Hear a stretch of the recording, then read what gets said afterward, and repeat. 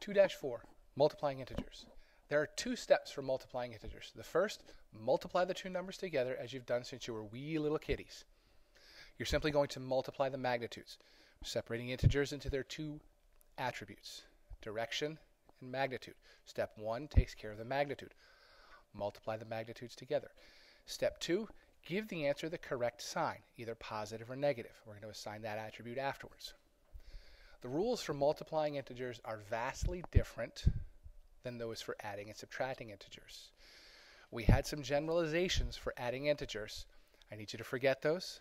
These are going to move on to something else. Here we have a positive number times a positive number. That's always going to give us a positive answer. That hasn't changed. A negative times a negative. Not necessarily what you think. This is also going to give you a positive answer. However, a positive times a negative or a negative times a positive is going to give you a negative answer.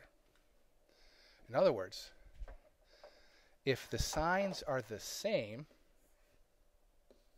positive, positive, negative, negative, you're going to get a positive answer. If the signs are different, you get a negative answer. It's a generalization for multiplying integers together. Positive times positive is positive, negative times negative is positive, and positive times negative is negative.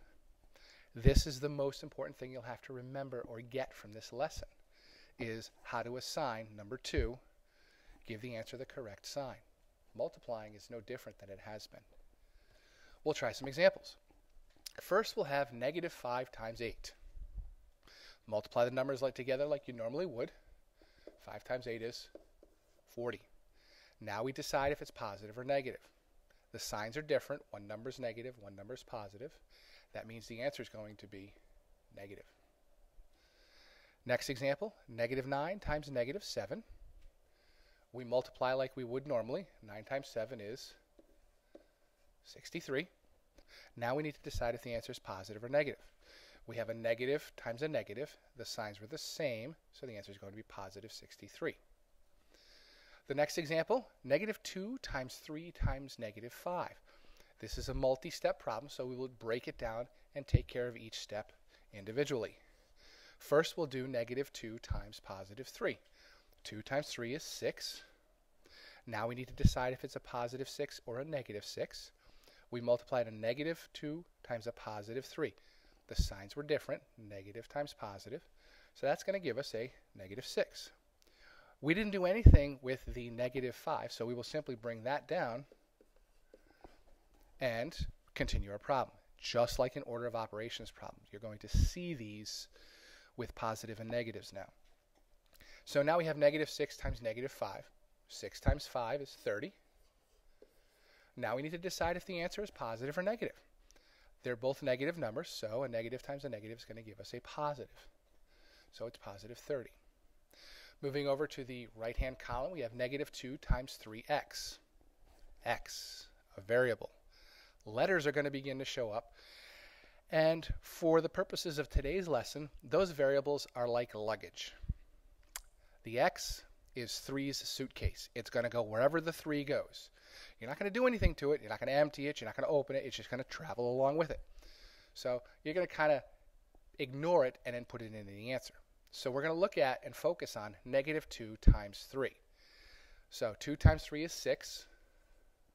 And then we decide if it's a positive 6 or a negative 6. It's a negative times a positive, so it's going to be negative. And then we have that x. Like I said earlier, it's like luggage. It just sort of comes down into the answer. So negative 2 times 3x is negative 6x.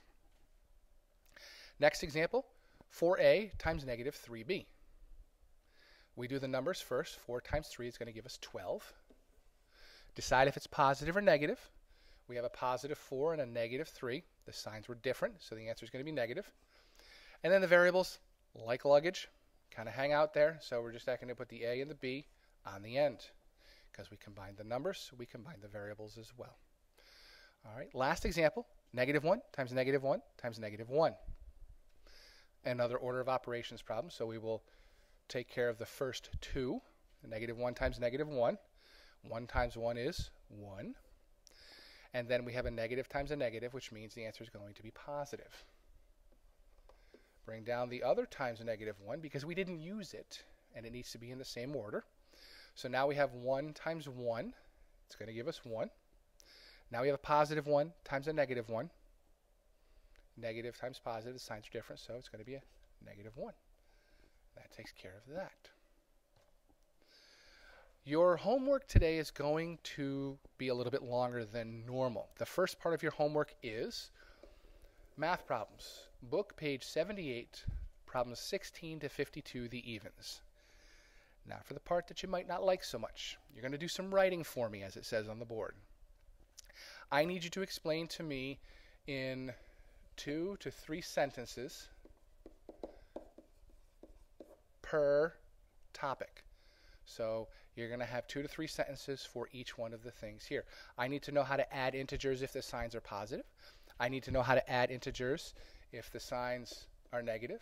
I want to know how to add integers if the signs are different. And then I want to know how to subtract integers.